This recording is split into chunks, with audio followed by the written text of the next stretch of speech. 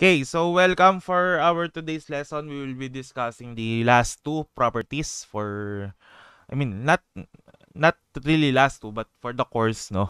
Yung last two topics natin, which is integration of Laplace transforms, no? First, let's discuss integration in time domain. Okay, so if we have the integral of f of t dt, from 0 to t. So that is, kapag kinuha natin yung Laplace transform, ang makukuha natin is f of s over s. No? So yun yung pinaka-formula natin for the integration in time domain.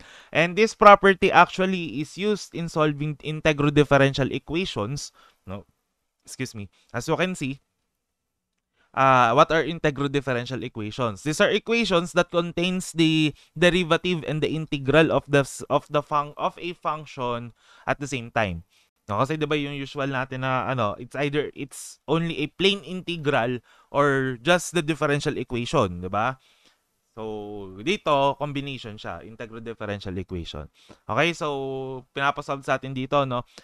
We have the first derivative of yt plus 4y of t plus 5 multiplied to the integral of y of t dt from 0 to t is equal to t with the initial value of 1. Y of 0 is equal to 1. Okay? So, sige. So, let's solve.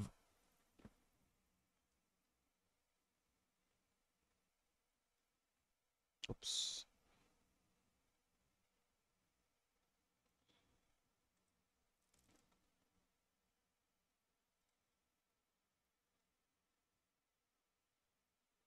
Ayan. So, let's get the Laplace transform first. Then later, ibabalik natin siya. No? Mag-i-inverse Laplace tayo later. So, what is the Laplace transform of y of t? First derivative of y of t. So, we have sy of s plus y of 0. Diba? Plus 4. The derivative, the Laplace transform of y of t is y of s plus 5. Tapos, eto, no? Sorry, nawala yung t. Ayan, singit ko na lang. Ayan. So the Laplace transform, again, so integration, y of t dt from 0 to t is y of s over s. Ayan. Is equal to the Laplace transform of t is 1 over s squared. No?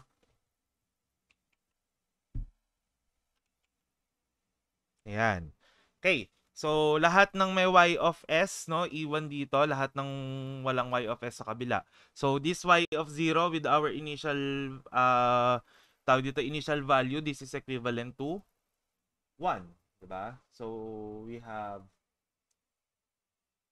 sorry, this is not plus, this is minus. Ayan. So, we have sy of s, sorry. So, we have sy of s minus 1 plus 4y of s plus 5 y of s over s is equal to 1 over s squared. So, multiply ko na buo, no? With s para matanggal to, yung nasa baba. So, we have s squared y of s minus s plus 4s y of s plus 5y of s is equal to 1 over s. No? Kasi makakancel yan eh. Ayan. Okay? So, therefore, we have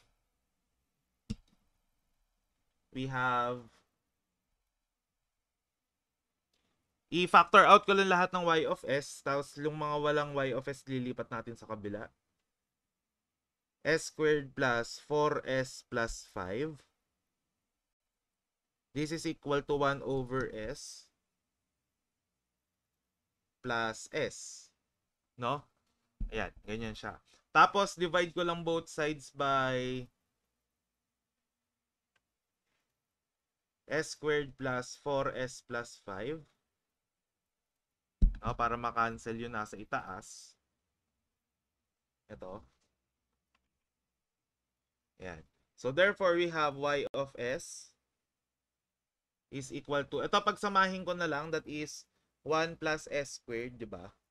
Over s times s squared plus 4s plus 5. Ayan. Okay, so this is our frequency domain function, no? So, i-decompose muna natin before we proceed with the inverse Laplace transform kasi hindi natin siya masosolve ng walang nang hindi natin na i-decompose. So, we have A. So, we have here A is equal to, the function is equal to A over S plus BS plus C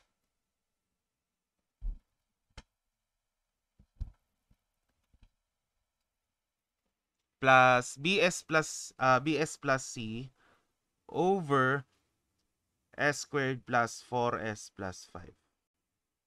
Ayan. Okay? So, let's solve for A, no? So, we have A. Lalagay tayo ng S dito para ma-cancel, no? So, we have A is equal to 1 plus S squared all over S squared plus 4S plus 5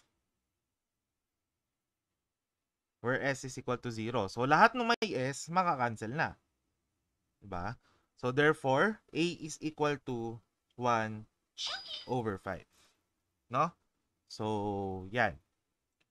Next. So, let's solve for BS plus C, no? So, paano natin gagawin yon? Using ano na lang, same degree ng polynomial na lang, ipa-plug ko na lang tong 1 over 5 doon sa A natin, no? So, we have 1 plus S squared over S times S squared plus 4S plus 5 is equal to 1 over 5 times 1 over S plus BS plus C over S squared plus 4S plus 5.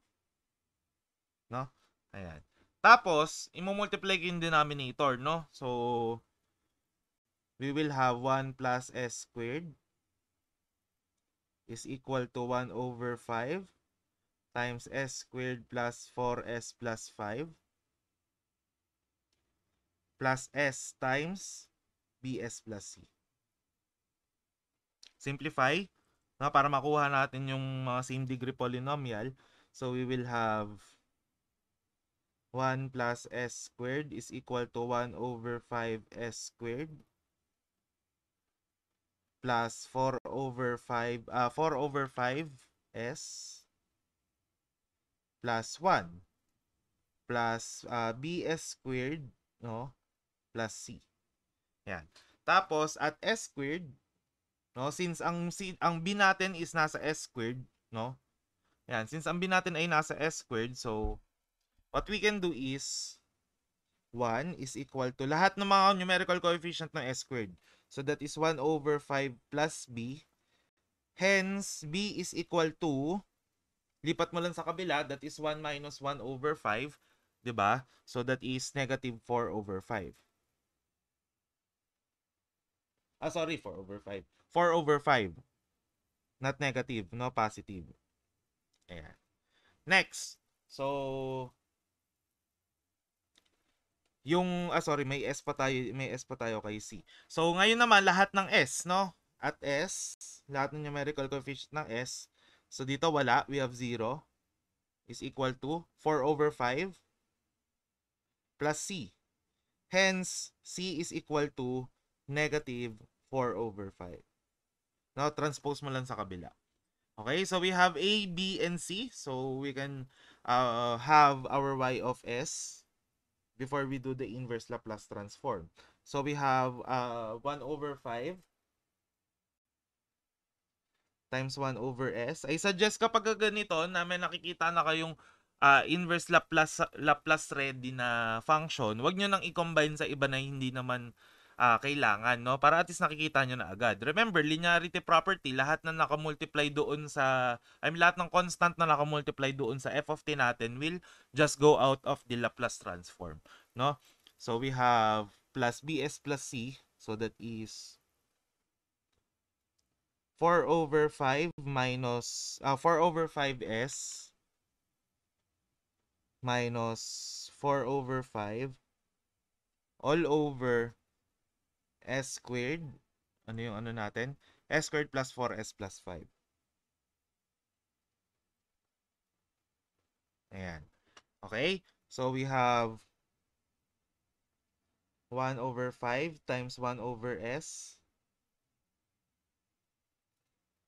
Plus factor out yung 4 over 5. So we have 4 over 5 times s minus 1 over factors na to nung s squared plus 4s plus 5. Diba? This is factorable.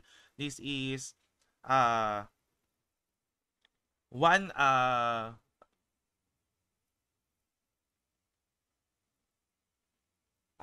and this is factorable. We can do is paghiwalayin natin, no, yung paghiwalayin natin yung 5 into 4 plus 1 para maging perfect square trinomial, 'di ba? Then mapa-factor natin siya. So we have s plus 2 quantity squared. So yun yung s squared plus 4s plus 4 plus 1 squared. Yun yung 1, 'di ba? So we have here s minus 1 over s plus 2 quantity squared plus 1 squared, no? For our second term. Now we will do the frequency shift, no? Para ma-change natin from yung s plus 2 kasi ito yung baba, no? Itong baba, hindi wala tayo, 'di ba? Wala tayong formula for that. We need to change this to s. So para mangyari 'yon, we need to do the frequency shift. So from s plus 2. Remember, we have s minus 1 here. So, kailangan natin ng s plus 3 na ipapalit dun sa s minus 1. Sir, bakit s plus 3? Again, ano, yung sum nung nung mga constants na naka-add dun sa s from both left and right, pag pinag-add mo sila dapat equal. So since this is 0, no? S plus 0 to, 0 plus 2 is 2.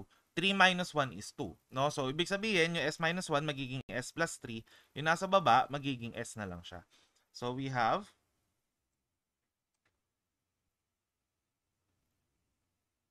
1 over 5 times 1 over s plus 4 over 5, no?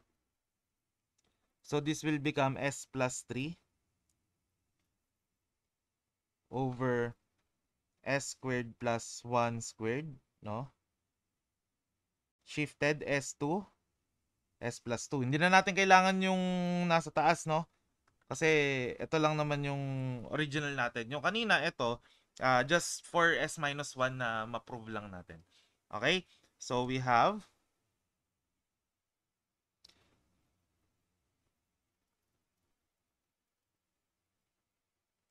1 over 5 times 1 over s plus 4 over 5 times s over s squared plus 1 squared plus 3 over s squared plus 1 squared, no? Frequency shifted from s2, s plus 2. Ba? Ayan. Then, pwede na natin kunin yung kanyang inverse Laplace.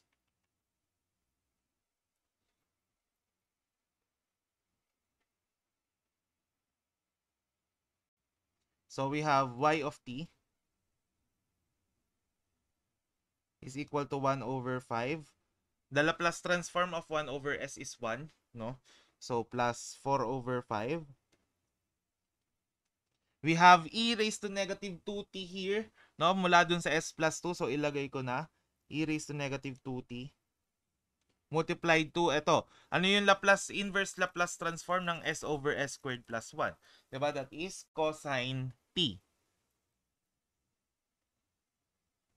plus 3 no? Since 1 naman yung nasa numerator kasama nung t, pwede na natin i-inverse Laplace yun. So we have s squared plus 1, I mean 1 over s squared plus 1. The inverse Laplace transform is sine t. Ayan. Tapos, pag-combine na lang natin, no, since they have the same denominator. So, therefore, the function, the inverse Laplace transform, I mean, the solution to the Integro-Differential is, the equation is 1 over 5. Sorry. Not 1 over 5. But rather 1 plus 4e raised to negative 2t multiplied to cos t plus 3 sin t, no? Plus 3 sin t all over 5.